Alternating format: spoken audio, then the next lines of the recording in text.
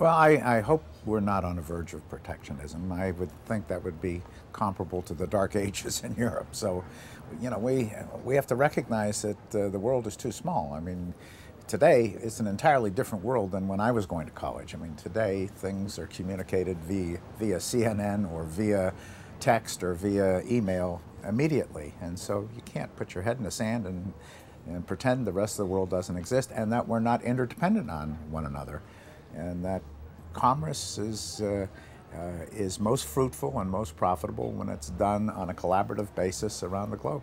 You know, we do business in 9 other countries besides the United States, so we have a global presence in Asia and in a minor one in Europe. It's in the UK, but in Canada and Mexico and Australia, and we buy products in produce alone in 40-some countries around the world. So, that's very important. That commerce around the world is extremely important for us.